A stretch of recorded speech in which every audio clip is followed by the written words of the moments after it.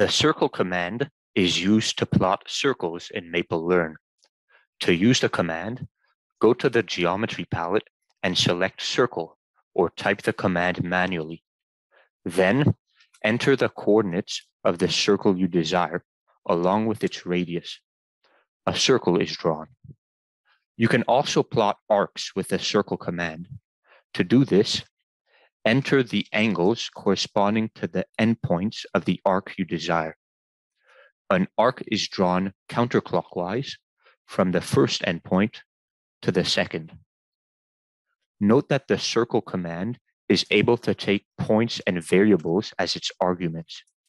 For instance, if P is a point with coordinates 2, 2, you can let P be the center of your arc. And if X is a variable, you can plot the arc with angles corresponding to X. Finally, you can assign a circle command to a variable. Calling that variable later in your document will call the command. For more on the circle command, go to the How to Use MapleLearn section at the bottom of the example gallery by clicking on Examples, See All Examples.